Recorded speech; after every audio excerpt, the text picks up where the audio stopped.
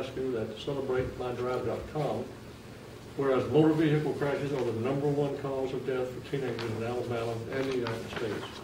Whereas Alabama ranks #2 in the nation for teen fatalities caused by motor vehicle accidents. I didn't know that. That's not a very good stat. That's not a good stat. And whereas teenage drivers 16 to 19 are involved in fatal crashes at 4 times the rate of adult drivers, 25 to 65. Whereas research tells us the high-risk factors to teen drivers are inexperience, distractions, speed, driving at night, and not buckling up. And whereas Foley High School's Safe Driving Campaign, in recognition of the National Teen Driver Safety Week 2014, endeavors to help parents and teens reduce the high-risk situations for novice drivers and others all year long.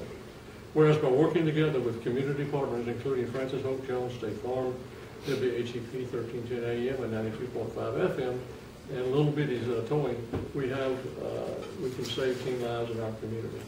Now, therefore, I, John Koniar, and fellow council members, do hereby proclaim October 19th to 25th, 2014 as Teen Driver Safety Week in the city of Foley, and I commend this observance to all citizens.